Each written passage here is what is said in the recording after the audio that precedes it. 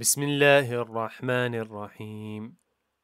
شهر رمضان الذي أنزل فيه القرآن هدى للناس وبينات من الهدى والفرقان، فمن شهد منكم الشهر فليصمه، ومن كان مريضا أو على سفر فعدة من أيام أخر، يريد الله بكم اليسر ولا يريد بكم العسر ولتكملوا العدة ولتكبروا الله على ما هداكم ولعلكم تشكرون.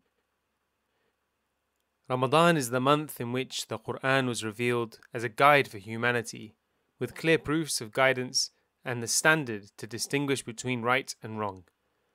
So whoever is present this month, let them fast. But whoever is ill or on a journey, then let them fast an equal number of days after Ramadan. Allah intends ease for you, not hardship, so that you may complete the prescribed period and proclaim the greatness of Allah for guiding you, and perhaps you will be grateful. Allah intends ease for you, not hardship. It's an intriguing phrase, even more so within the context of fasting. Ask any non-Muslim, and the idea of abstaining from food and drink seems anything but ease, especially in the hot summer months. So why, of all the commands Allah subhanahu wa ta'ala gave us, did He make this point here? As human beings, obeying Allah subhanahu wa ta'ala's commands and abstaining from His prohibitions is challenging. The Prophet sallallahu alaihi wasallam described حفت الجنة بالمكاره وحفت النار بالشهوات. Paradise is surrounded by hardships and hellfire is surrounded by temptations. Few things are more desirable to us than food and intimacy. Industries are built on marketing these two desires, knowing they have the power to pull in customers. Ramadan is a month which requires us to withhold from these desires, even the permissible ones, in devotion to our Lord subhanahu wa ta'ala who commands it. On the face of it, Muslims should despise this experience. Yet, almost universally, Ramadan is loved dearly by Muslims the world over. Abstaining from food, drink, and intimacy should make us sadder, yet somehow it doesn't. Add to that the extra charity, prayers, and good deeds people do in this month, which they normally struggle with, and the effort it takes to guard one's tongue, avoid indecency, and withhold from temptations, it seems strange to an outsider why Muslims would love this month so much. Yet, love it they do. Muslims the world over rejoice at the entry of this blessed month, feeling genuine joy as the struggle begins.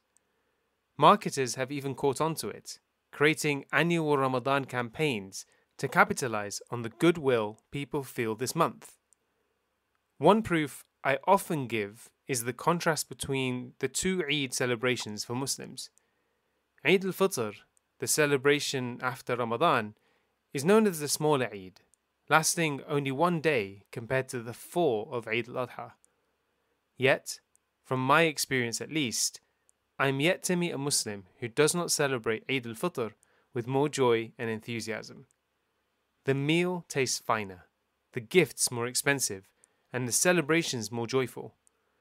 The difference between them?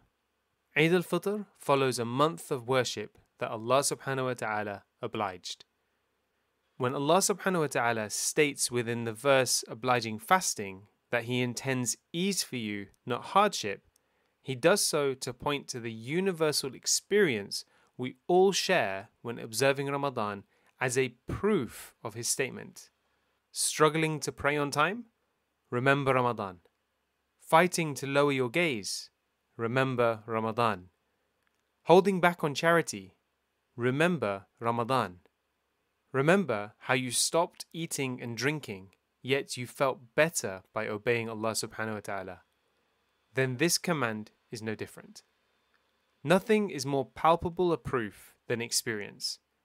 So where else to point Allah subhanahu wa ta'ala's intent about His commands than the one worship we all bear witness to as evidence for the point.